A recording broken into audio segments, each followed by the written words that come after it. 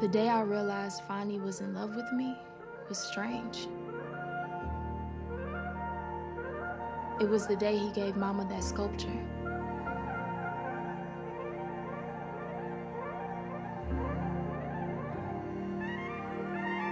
I dumped water over Fani's head and scrubbed Fani's back in the bathtub. In a time that seems so long ago.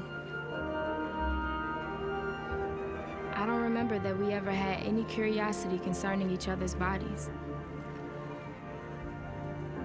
Fani loved me too much. And that meant that there had never been any occasion for shame between us. We were a part of each other, flesh of each other's flesh, which we so took for granted that we never thought of the flesh.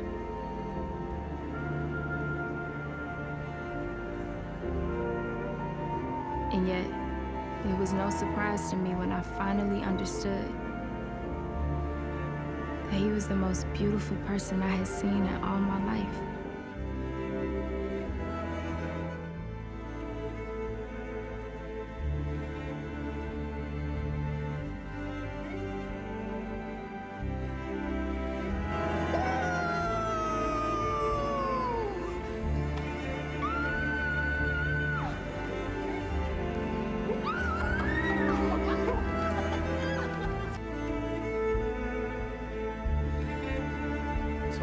Company tonight is less than desirable, but sadly that cannot be helped. No se puede evitar.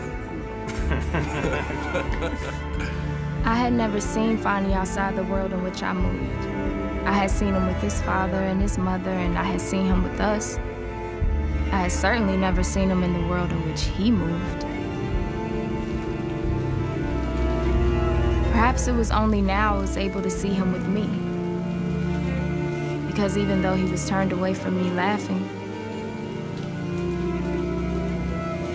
he was holding my hand.